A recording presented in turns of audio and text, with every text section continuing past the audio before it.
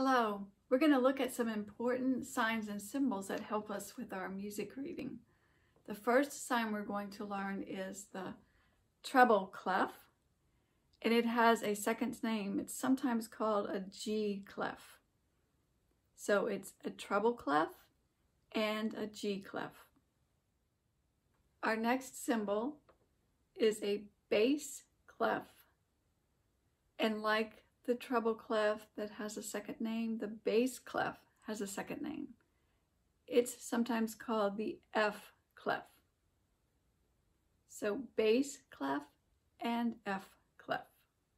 This is called a staff, and it's important to note that there are 5 lines, 3, 4, 5, and 4 spaces, 1, 2, 3, 4. Music staff.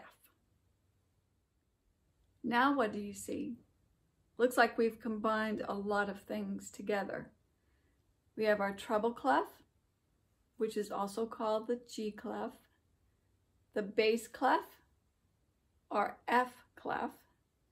We have our 5 lines and 4 spaces at the top, and then we have 5 lines and 4 spaces at the bottom.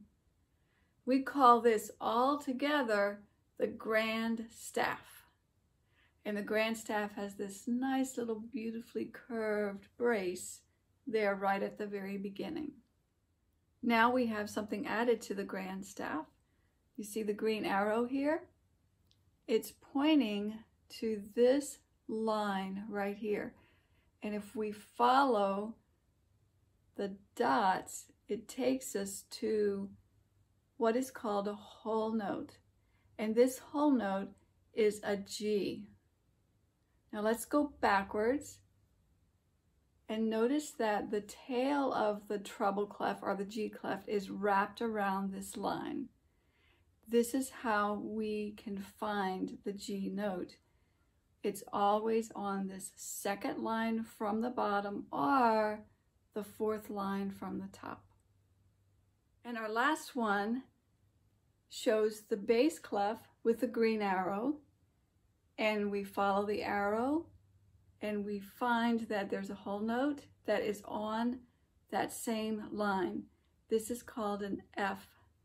And then we go backwards and notice that the line is right in between the 2 dots of the bass clef.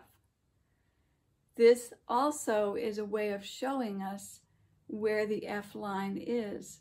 Just like the tail of the treble clef wraps around the G line, the bass clef 2 dots show us exactly where the F is. And if we count from the bottom, 1, 2, 3, 4, it's the 4th line from the bottom, but the 2nd line from the top. When you practice your music this week, see if you can find some of those symbols and also remember the names of them. Thank you for watching.